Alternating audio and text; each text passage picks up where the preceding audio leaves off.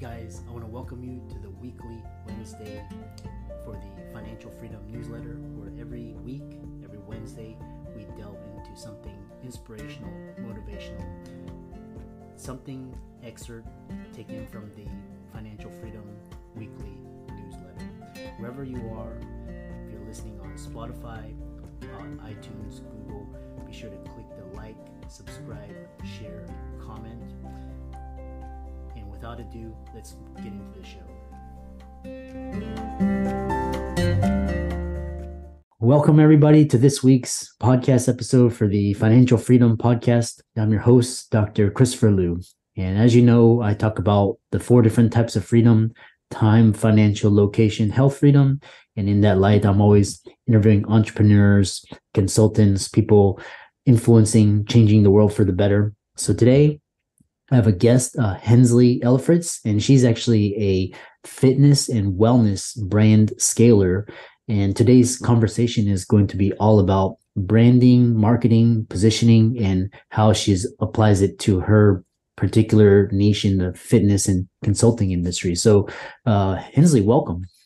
Thank you. I'm super excited to be here. Happy New Year to everyone. Happy New Year. And 2023 hopefully will be just as good, if not better than 2022. And so tell us more about yourself, your business, and how you got started. I think it's helpful to give a little bit of background because it sheds light onto where we are today. So my background has been in fitness franchising, specifically in installing sales systems in kind of either fitness and health brands that were up and running or turning them around. So in short, making those brands profitable. So I started at Equinox, just selling memberships. And then most recently was the VP of sales for a brand called Club Pilates. As of today, I think they're closing in at about 2,000 locations, again, across the US and globally. And so during the pandemic, I think a lot of us had epiphanies, but mine was looking out at our industry, the boutique fitness industry, and seeing 1 out of 3 studios close and really feeling compelled personally to take what I knew worked across what I had seen, work across 10 different fitness entities and bring that to independent studio owners. So we started in November 2020. I had no intent of starting a company. I literally just wanted to help independent business owners. And then fast forward 2 years later, we've worked with about 100, I think it's probably closer to 150 unique brands. We moved from boutique fitness into also chiropractic, physical therapy, and then the recovery space as well. And our kind of claim to fame is that we work with our clients over the span of 12 weeks, installing these recurring revenue systems, and 90% of our clients recoup their investment by the time they're finished working with us. And 95% are doing better a year later than they were today. So it's exciting stuff. It does work. And, it's a cool industry because so many of us are really passionate about what we do, but we don't know how to make money doing it long term. So it's cool to bring that strategy to independent business owners. Yeah, it's a very awesome story. And I liked how you started, a lot of businesses started in the pandemic and you found their particular niche and, a need, and you try to fill it with your expertise. So yes. You've actually got a really interesting repertoire of questions, and one is this idea of what helped you build your reputation within your market. Yeah, I think for so many of us, the knee-jerk reaction when we're growing our business, when we're getting up and off of the ground, is how can I reach the most people with what I do? And when we look at the brands that we know best, the ones that come to mind that probably are within arm's reach of us today, right? Apple, Amazon, Lululemon. Amazon started as an online book reseller. Lululemon started as selling yoga pants to female yogis, right? And then again, fast forward to where those brands are today, the riches are in the niches, at least initially. That's where you gain reputation. If you can find those loyalists and those champions that are able to shout, hey, this person is really good at doing what she does, that was how we were able to grow into, again, the chiropractic space and the physical therapist space was all through client referrals. So focus on what you do and doing it really, really well, gaining momentum there first, and then applying those same strategies against parallel verticals that you feel like would be just as applicable. Yeah. Which is really interesting, especially with the Amazon story. Was they started out with the online books, and then they just basically built horizontals and verticals. And then what's interesting is, in terms of your upbringing, how does it apply to, a lot of companies are right now, they can lose clients.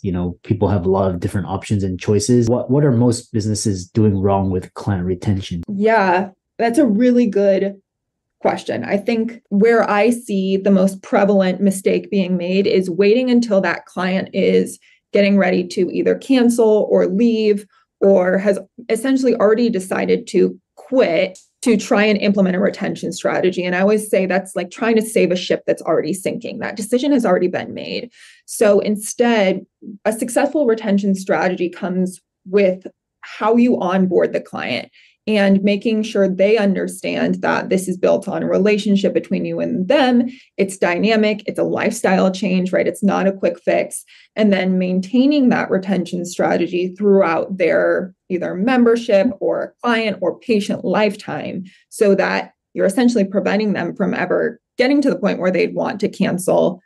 But worst case, they come to you, they want to cancel. You have this, we say, ammunition, right? You have these words and conversations and relation with them that you can use to try and salvage this client, versus having to depend on, well, wait, if you stay with us, we'll give you 50% off, right? Or we'll throw in this freebie.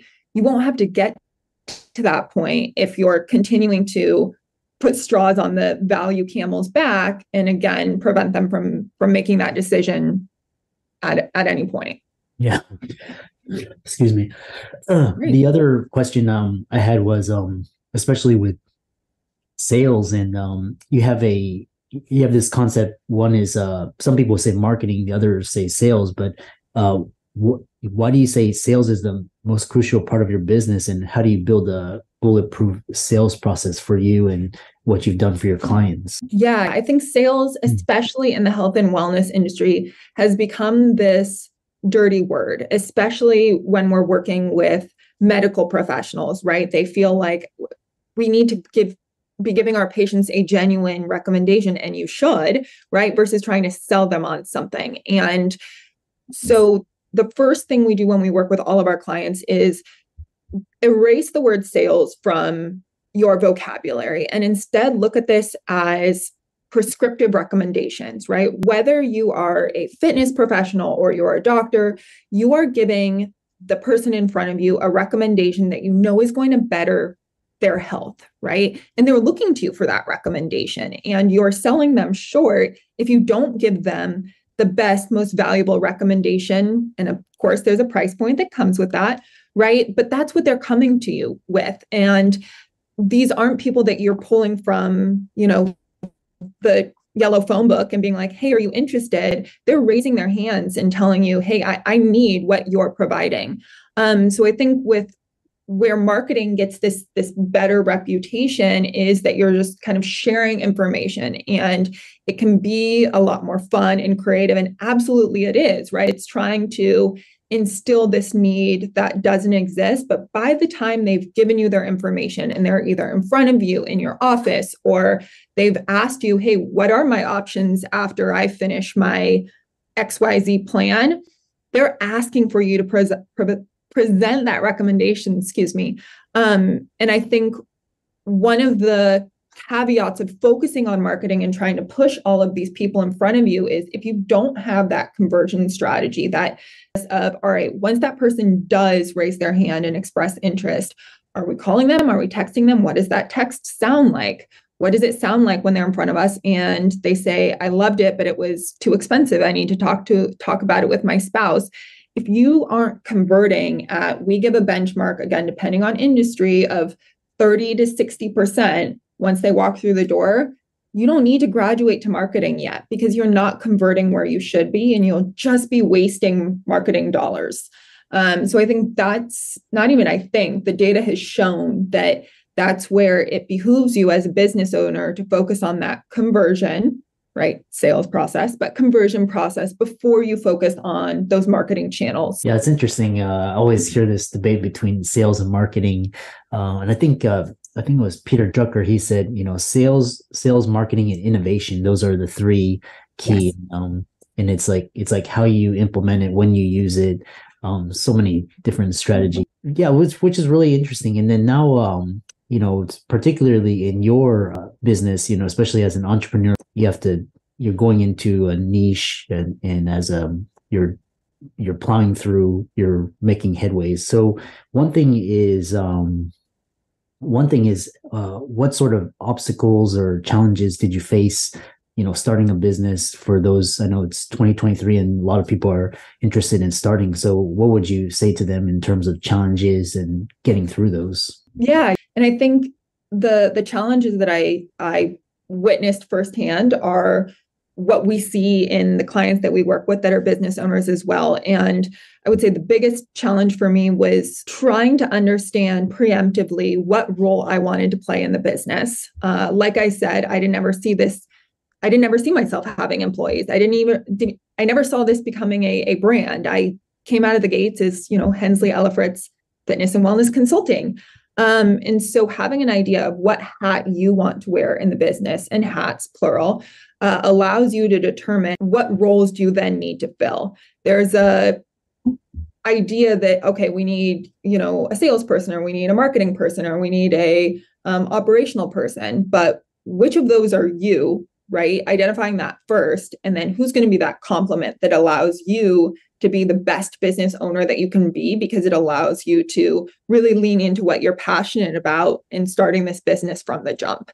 Secondarily, I think there's a societal pressure to just grow for the sake of growing, to scale for the sake of scaling, to take on investors, or to, I always get asked, well, where do you want to be in 5 years? How many more employees do you want to get? What do you want your revenue to be? And it focusing on those things dilutes the reason that I got into this business in the first place, which is just interfacing with other business owners and sharing what I know works and will make them successful. And I never wanted to grow to the point where I was so behind the scenes that I wasn't interacting with them on a regular basis. And so the second thing I would ask yourself as kind of a budding entrepreneur, or entrepreneur who's kind of hitting that next level of growth, is what is your reason for growing, and what is your reason for scaling, and what's going to give you the healthiest lifestyle, right? Because for so many entrepreneurs, that's why we're getting into it, is for that elusive work-life balance. But are you going to forfeit that for scaling, because that's what everyone wants to see happen? So really being realistic with yourself on what those growth goals are. Yeah, it's always interesting because, some of my clients, I ask them why they want to start a business, and they're like, to have more free time, and, and it's like, they're actually getting into, the business is going to be, they're going to be their, it's your life. Yeah. It is. Yeah. And I think that's where I often, encourage other entrepreneurs, is certainly when you're figuring out your branding, determine that need that's not being met in your industry, right? Like, what's your niche going to be? But just as importantly, is that going to be something that you're passionate about doing day in and day out? Because you will live and breathe it for 7 days. I've been doing this for 2 years, and I'm still working 7 days a week, and I love it, and I make my own schedule. But if this was a need that I witnessed, but I didn't feel personally passionate about delivering, I would have hit a wall at this point. So I think it's that balance too, right? You've established this niche, or you see a need that's not being met, or a product that is not being yet offered. Is that something that you feel personally willing to devote yourself to for the foreseeable future? Yeah. We'll move on and also talk about, as we're coming to the end of this, we'll talk about, you're creating a culture, you're having employees, and how has the culture of your organization impacted employee retention, client referrals, business growth? Tell us more about that. I think, like I mentioned, my background was with a fitness brand called Club Pilates and Pure Barre, and starting by going into these locations and trying to identify at the ground level what was working and what was not. And almost unanimously, it started at the top, right? It started with an owner who wasn't involved or who was facing friction with their staff. And that bleeds into your clientele. Your clients know, subconsciously and just intuitively, if you are there as an owner, or if this is, a corporation that's not a small business. They know if your staff is unhappy or not. And so selfishly, in order to be profitable, I recognize our nucleus has to be strong. We have to be devoted to each other and in constant communication. And by that, I don't mean, micromanagerial, but understanding where are we project-wise, where are we at motivation, what's bringing us down, right? And having those personal conversations with your staff on a regular basis. And again, that was part of why I wanted to stay small, was because it does allow me to have these conversations throughout the day, every day. The other piece of that is looking at the qualities that you admire in your clients, and that trying to trace that back into where do they see that in you? Because so often there is that almost mirroring, right? And then how can you, again, lean into that even more so in creating your marketing campaigns, in choosing your brand colors, in marketing for new clients, because there are often certain qualities in your client avatar that are resembling in you and that are going to allow you to, again, not only get up and off the ground, but scale, because they're more obvious to the public than you think they even are internally. Yeah. And so really great conversation. Really interesting how you incorporate all these and, and ventured into this area of entrepreneur. How do people contact you, follow you on social media, visit your website, etc.? Yeah, we're pretty easy. Our email is reboot, REBOOTFC.com, as in Reboot Fitness Consulting. And then for social, just throw a B in there for boutique. Reboot BFC is our Instagram, our LinkedIn, and our Facebook handle. Also, I was fortunate enough that my parents gave me a pretty rare name. So if you type in Hensley Reboot on Google, I'm sure it's somewhere on the first page. Mm-hmm. So, yeah. And so thanks so much for an awesome conversation. For all the listeners out there, Hensley's resources will be in the links in the show notes. Be sure to check her out on Instagram, LinkedIn, and her website as well. She offers a complimentary 30-minute business assessment. And with that, thanks so much for coming onto the show, and we wish everybody a happy new year. Thanks for having me, Chris.